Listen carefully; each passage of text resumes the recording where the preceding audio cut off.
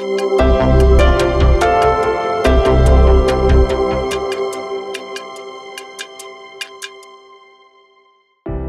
there, I'm Pam from Mommy Knows Best, and today we will be making some of our amazing lactation brownies. So first you'll want to preheat your oven to 350 degrees.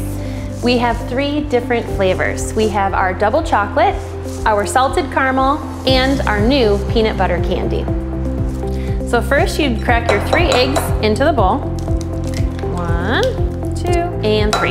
Next, you'll add your butter. Now it's 1.5 sticks of butter, and it does need to be room temperature. I also recommend cutting it into a few small pieces if you can. That will just help with the blending. Step 1 is the mixing.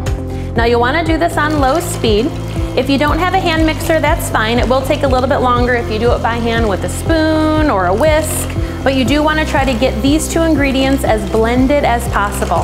This is the only liquid that we're adding to the mixture, so you want to make sure that they're as homogeneous and combined as can be before you add in the dry brownie mix. Today we're doing our original double chocolate, and you will be adding the entire mix.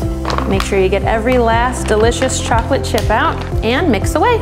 If you're doing this by hand, it will take considerably longer, especially in this step, because since there's not a lot of extra liquid in brownies, you do need to mix and mix and mix until it does start to look slightly moist. This isn't going to look like cake batter. It'll look a lot more like a cookie dough. This is a nice, thick, rich batter. We do want to put it in a 9 by 13 pan, and you do want to make sure that you oil or butter the pan slightly. Slightly is key, just a tiny bit to keep them from sticking. As I was saying, it is a nice, thick batter. All I'm doing here is just working that batter side to side, spreading it down to get it all the way into the corners. Now you'll pop it in the oven, 350 degrees, anywhere from 20 to about 23 minutes. Brownies are done. Now, the very next thing to check for is doneness. You want to take your toothpick about 1 inch from the edge and poke down. Comes out clean, brownies are done. They've been cooling for about 2.5 hours. Gonna cut a nice hearty portion here.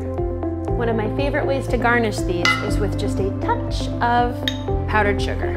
And there you have it, a delicious, healthy treat for moms.